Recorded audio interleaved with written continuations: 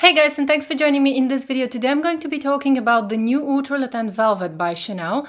I'm going to show you how it applies on my skin and I'm going to compare it to Perfection Lumiere Velvet. Now I'm saying new Ultra Le Teint Velvet mainly because I know that a lot of you now are going to say this is the same old foundation, this is Perfection Lumiere Velvet but just in a new packaging. That's not completely true because well, I consider this to be a new reformulated version of Perfection Lumiere Velvet because it doesn't look the same on my skin. And I'm going to explain in this video. Also on Chanel's website, when I was purchasing the foundation, this is not a first impression review, by the way. I've had Ultra Le Teint Velvet for nearly a month and I've been wearing Ultra Le Teint Velvet for approximately a month on and off. I don't use it every single day. But yeah, I had it for a month, so this is not a first impression review. Now the change is minor. However, on Chanel's website, when I was purchasing Ultra Le Teint Velvet, it was written new. So I consider this to be a new foundation. If Chanel writes, this is a new foundation, I consider this to be a new foundation. Also, I had a little chat when I was purchasing this foundation. I purchased this from Chanel's French website because it was released first on Chanel's French website. And when I was purchasing this, I had a little chat with one of the Chanel's representatives. It was an online chat and I asked them what was the difference between Perfection Lumiere Velvet and Ultra Le Teint Velvet. And the lady was really very kind and she explained exactly the difference between these two foundations. She said Ultra Le Teint Velvet is a little bit thicker and Perfection Lumiere Velvet looks a little bit more natural than Ultra Le Teint Velvet. So yeah, that's exactly the difference between those two foundations. Now, for those of you who consider this to be the same foundation, yes, the change is very minor. However, the ingredients are not identical. There are two minor changes and I can definitely feel that on my skin. Now, I'm a person who is repurchasing Perfection Lumiere Velvet. For the first time, I found Perfection Lumiere Velvet in the summer of 2015. And ever since the summer of 2015, I've been repurchasing Perfection Lumiere Velvet in 3 shades. I always have Perfection Lumiere Velvet in number 10, 20 and 30 because I'm usually mixing them and this is my most repurchased foundation. Now with this foundation, it does feel a little bit different. It's true that the change is very minor and most of you are probably not going to even notice the difference, especially those of you who are not repurchasing the foundation on a regular basis. You're probably not going to notice the difference. However, this Ultra Le Teint Velvet is a little bit more matte and it does feel a little bit irritating on my skin. Alright, so let's go ahead and try this foundation now. With this foundation, preparation is really essential. If you don't take your time while preparing your skin, you might end up being disappointed because this is a very matte foundation and you really have to prepare your skin properly before applying this foundation. Otherwise, as the day goes, your foundation is not going to look as good. So I've already moisturized my face and the night before I've exfoliated my skin. So right now my skin is very smooth and it's very moisturized. So as a moisturizer, I used the Hydro Beauty Micro Serum and then on top I used the Hydro Beauty Cream. Usually I will never layer 2 moisturizers on my skin during the summer because my skin will generally get oily throughout the day and this is way too much for my skin because I have normal to combination skin. During the summer it's quite oily, but with this foundation I really need additional moisture, otherwise during the day my foundation will start cracking and it's not going to look as good. So I'm gonna shake it just like I would do with Perfection Lumiere Velvet. So at first when I pour the foundation on the back of my hand, it looks like Perfection Lumiere Velvet. It looks exactly like Perfection Lumiere Velvet. But then once I start applying the foundation to my skin, it is not going to blend as effortlessly as Perfection Lumiere Velvet. I can apply Perfection Lumiere Velvet with fingertips and it applies very easy, very quick, or I can apply Perfection Lumiere Velvet with different brushes. With this foundation, I only can use a brush and I can't use all brushes. If I start applying this foundation with fingertips, I have to use It's very, very time consuming, so it doesn't apply as smoothly with fingertips. I can't just glide it on my face and go like I do with Perfection Lumiere Velvet, but I really, if I want to apply it with fingertips, I have to really go in small sections of my face to really push the foundation so that it doesn't emphasize my pores.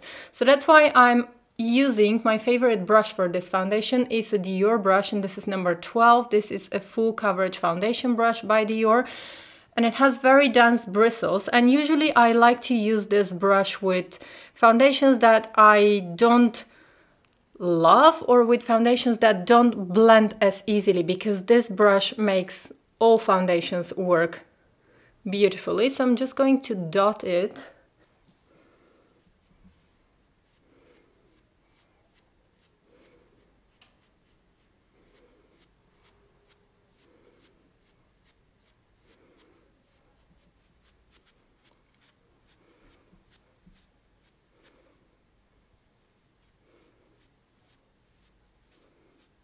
Okay, so as you can see, the coverage and the finish on my forehead is quite flawless, and this is because I really have prepped my skin and I'm using the right brush.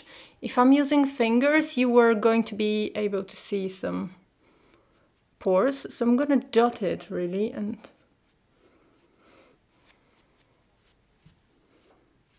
let's get closer.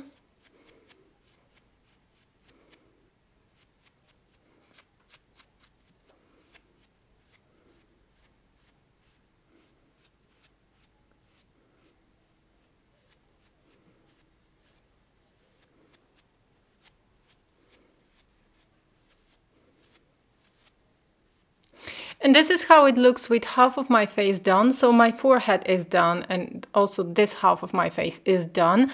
And I'm applying a very, very thin layer of foundation. And if you prep your skin good, as you can see, you cannot see any pores or imperfections, major imperfections. It covers pretty nice.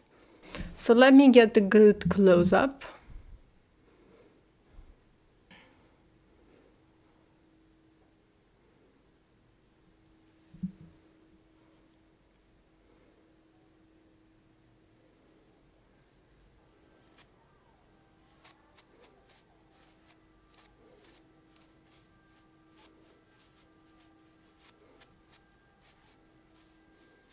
So this is my whole face done, and I haven't applied foundation under my eyes because I feel that this foundation is quite irritating on my skin, especially when I apply it under my eyes.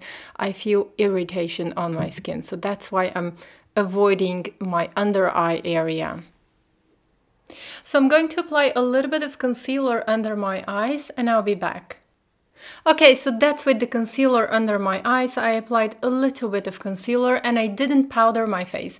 Now, as you can see, probably my face still keeps a little bit of its luminosity, and this is because I over moisturized my skin. So with this foundation, I find that you have to, if you prep your skin the right way, this is definitely going to be the same as Perfection Lumiere Velvet. So the minor difference that I find between these two foundations, this is the Perfection Lumiere Velvet and this is the Ultra Le Teint Velvet. So the difference that I find here is that Perfection Lumiere Velvet blends more effortlessly. I can apply it on the go with my fingertips and just I'm good to go. But if I want to have the same flawless finish with Ultra Le Teint Velvet, I definitely need this brush. Otherwise, I'm never going to get this really flawless finish with Ultra Le Teint Velvet. I have to exfoliate my skin, I have to over moisturize my skin and use this brush. And then I'm going to get this really beautiful flawless finish. Now, when I look at myself in a magnifying mirror, I cannot see the foundation. But also, if I start building up this foundation, it is going to be visible. You can build up the foundation if you use a good primer underneath, but I personally don't build up the coverage because I am immediately going to lose that luminosity that's going on my face right now. And the luminosity is mainly because I really over moisturized my skin. I applied so much moisturizer that with a different foundation I would be like a grease ball. But for this foundation, over moisturizing my skin works really nice. But if I start building up the foundation, I'm going to lose that luminosity. Now, as I look at myself in the magnifying mirror, I can definitely see the foundation has settled a little bit into my pores around here. This is because when I was a teenager, I used to have acne, and I was using from this nose strips for blackheads, and I have some dilated pores around here on the sides of my nose.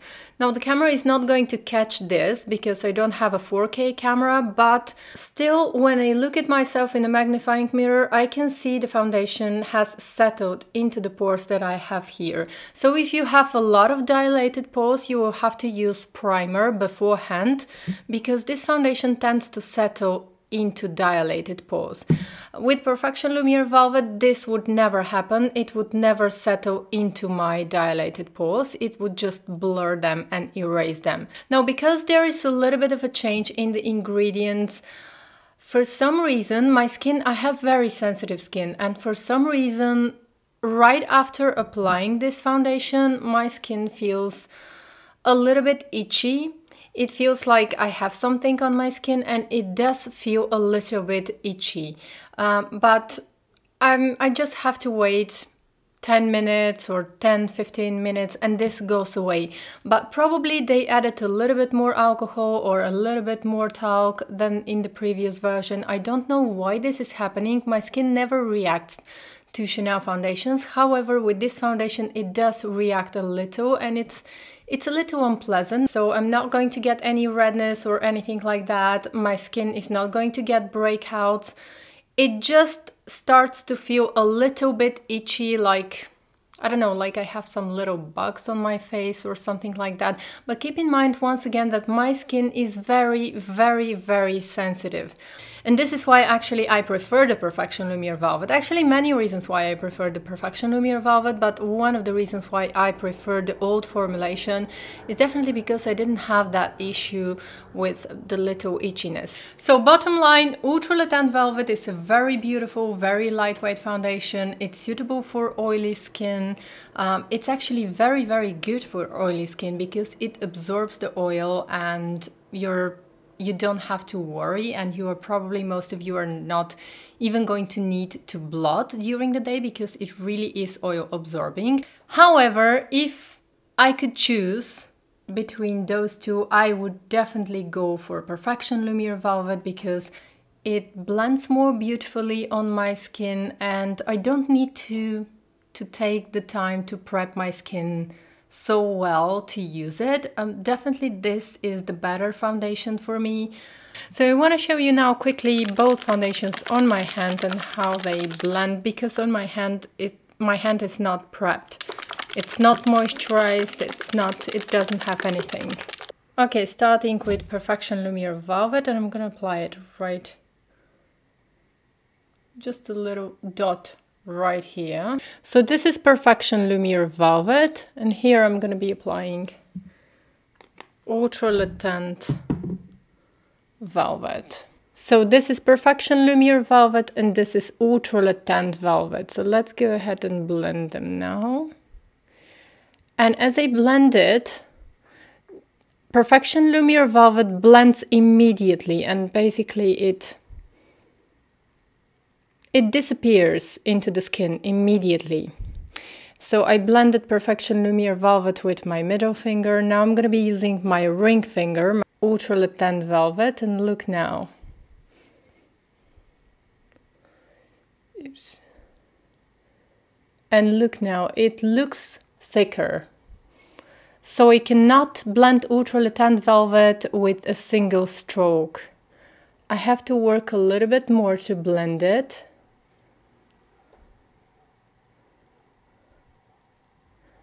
So let's go ahead and work a little bit more. So the issue here is that I can't blend with a single stroke Ultra Le Teint Velvet. So definitely it has probably a little bit more coverage, or I don't know how to say it, but so I've already done this experiment on both of my hands, and if I apply Perfection Lumiere Velvet on one hand and then Ultra Le Teint Velvet on the other hand. On the hand where I have Ultra Le Teint Velvet, it's going to stay a little bit longer, but also my skin is going to look very dry. And here, Perfection Lumiere Velvet is almost going to disappear. It's just going to blend with the skin. It's going to become one with the skin. So let's take a closer look. I'm not sure that the camera is going to really catch this little difference.